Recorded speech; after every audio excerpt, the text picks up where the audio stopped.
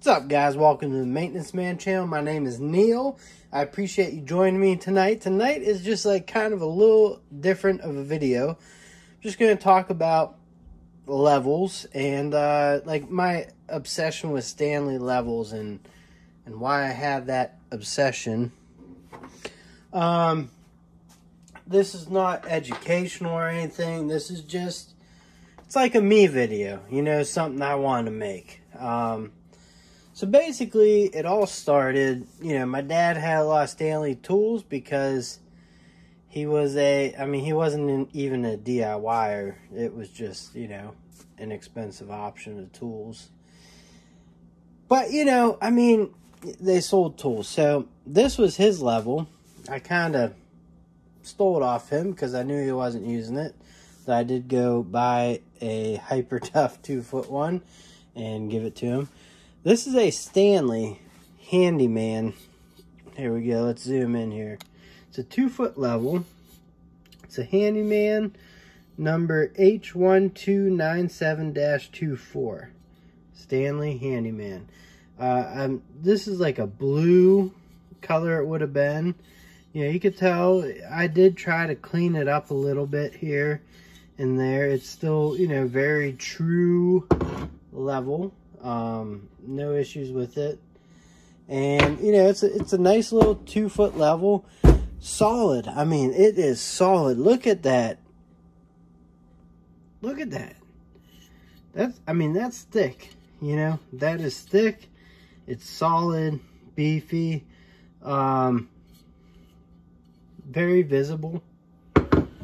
Little spirit levels, bubbles in there, you know. So I got that, and then the second level I got for my house. This is a 4-footer, so you won't be able to see the whole thing. But little Pro Beam from Walmart. It's like $12 for a 4-footer. You know, I mean, Jesus, how can you pass up that deal? So, anyways, another good level. I mean, it's cheap. You can feel the cheapness, but it has, you know, it's done its job. It's worked for me.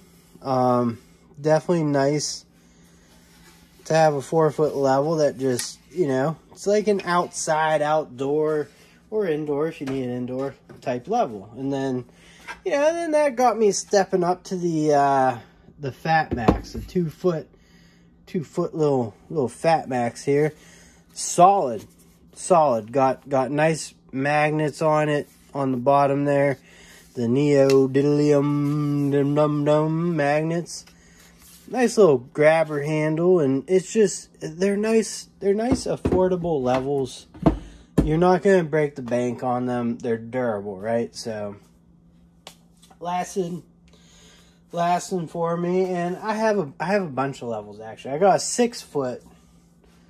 It's not Fat Max and it's not the I-beam. It's like somewhere in between, but it's a nice Stanley level. So I also found these a couple years ago at a property, and this one, you know, just a wood level. It's very light wood. It's a nice, it's a cool wood, but you can tell like the little metal insert here is kind of cheaper. Same with the top one. I mean, that might even be like an updated, I don't know what year this is from. But interesting enough, so I'm looking at it, and on the bottom, there you go. Japan is what that says. Japan. So it's a Japanese level. And if you know in the comment section, what kind of wood do you think this was made with if it were Japanese made? Because it's super light. So I get that. Seems like a cool level. But I also found this one with it. And this is a pretty beefy level. Seen better days for sure. But if you look at the top of it, what we come up with here is, if we can focus. Here we go. Let me see here. Focus. So what it says is Goodell Pratt Company, Greenfield, Massachusetts, USA. Let's see if we can, there you go. This is heavy duty, needs a little bit of cleaning up. I've had both these levels for a while. I thought they're interesting, and I didn't want to do anything with them because, you know, it's like the last thing you want to do with older stuff. Fast forward a little bit, I hop on the eBays, right? I got some good prices for some old levels. So what do I get? A 2-footer, another 2-footer, and this is a Handyman Stanley, and we got H1298 is the model number. Like brand new, came in a box, like the original box. Looks awesome, you know, has the red, very much like the other one, although yeah, it's looking about the exact same there. Just a little different inserts. I actually think this one is older than this one, but I'll have to do a little research on that, see what's up. So I got that one, like, not expensive. It's like a normal level price. Like you're not paying anything extra. So then I get their little torpedo, little Stanley Handyman torpedo. See if it brings it to focus here.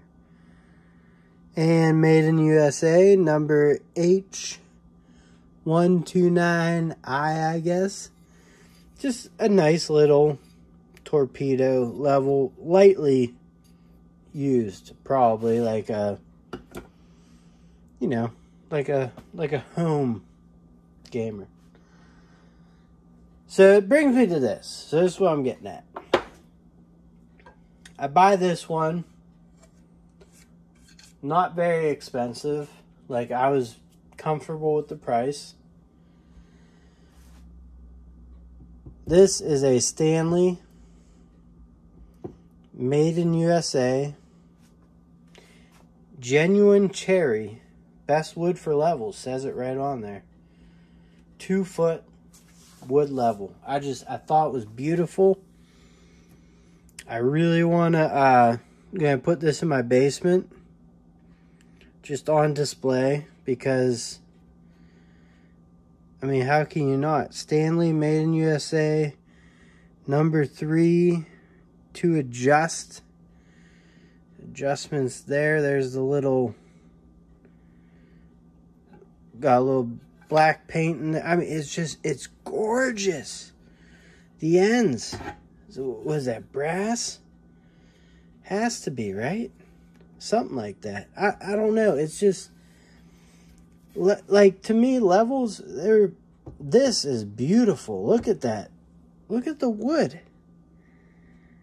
I mean, I know it seems odd. Probably seems odd to people, but these wood levels kind of got me looking, and I was looking for a while on eBay, and I came across this new in box. Has the freaking right here. Boom. I mean, look how printed in the USA. You know, this says printed in the USA. We got freaking Craftsman tape measure said made in USA with global materials. How backwards is that? Skilled artisans, though. Look at that. Bailey Plains box. It's cool. I have to think of something to display this with all the wonderful Steeler paraphernalia I have in my basement, which isn't a lot. I got to add to that also, but just, it's so cool. So I wanted to share that with you guys. So I don't know. It's like, this is heavy. It's heavy. This one is actually heavier, about the same as a Stanley. This one's super light, so did they, you know, do they have better wood? Did they know something different? You know, a lot of people think, you know, Asian stuff's cheaper, which, you know, I'm not going to knock anyone for thinking that. But I'm thinking maybe redoing one of these Japanese ones to have like them all on display and just be like perfect. Probably going to keep the USA one, just like clean it up but not like redo it, and then I might just redo the Japanese. So give me your opinions down in the comment section. I know this video is a little different, a little weird. I thought this was so cool. This is kind of some of the stuff that I get into. I like levels and tape measures. You know, I'm not a collector of anything, and I probably won't go much further than these. But I mean, very few imperfections, and just the craftsmanship that just went into it, just unbelievable. Very cool stuff. You don't see it every day, so you know, I thought I'd let you guys see it and check it out. And you know, I appreciate you guys watching. If you aren't subscribed, get subscribed. I do a lot of great tool reviews and cool stuff like this, you know, stuff that just like hobby, you know, stuff. And if you haven't checked me out on Instagram, at Man the Maintenance on Instagram, I post, I've been trying to post a lot of videos of me, of the work I do and the tools I'm using and as I'm using them, so you can get a double account of how the tools I'm reviewing on YouTube are working for me over in my job. Anyways, guys, I appreciate you all watching. And if you haven't subscribed, get subscribed, like, comment, share, and hit the that notification bell. And I will catch you on the next one. Later.